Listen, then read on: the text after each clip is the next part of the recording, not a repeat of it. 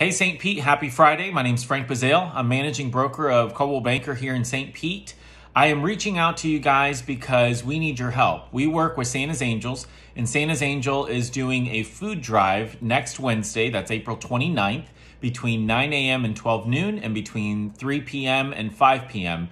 We're collecting non-perishable new food items that are sealed to help our local communities. We have a lot of families in need and we want to help.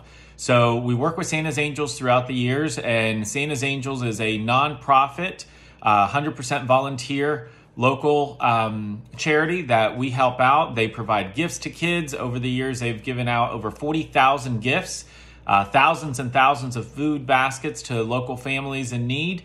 And we want to continue doing that. So we're collecting food to help our local families, especially through this COVID-19 pandemic. And we want your help. So if you could bring a non-perishable food item that is sealed to us, that would be fantastic. Anything that you can donate, we'd greatly appreciate it. Obviously, safety first. So we want to make sure that you understand we are wearing protective gear. We are wearing masks, we're wearing gloves. We don't want to come in contact with anybody. So what we're asking you to do is put that non-perishable food item into a bag, a box, put it in your trunk.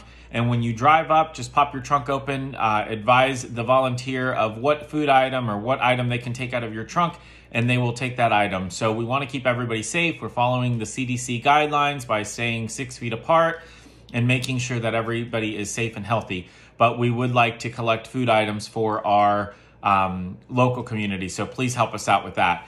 The location of this is at the Redington Beach Town Hall Firehouse. This is at 164th Avenue, Redington Beach. It's 1 block from Gulf Boulevard.